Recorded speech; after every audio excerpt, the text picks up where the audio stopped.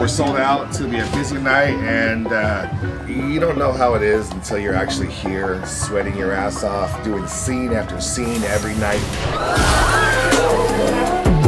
This is totally out of my element acting, and I'm having so much fun haunting. Man, it's such an adrenaline rush, like undescribable. The stuff that they make you do here is crazy. I did not know what I was getting myself into. You know how many fat bitches have fell on me, stepped on me? The later it gets through the night, the stupider people get. If I had magic powers, I'd give them all f***ing cancer and just watch them die right now. Basically, this night. I can't feel my hands. You can't feel your hands? I can't feel my hands. I'm finally seeing a psychiatrist.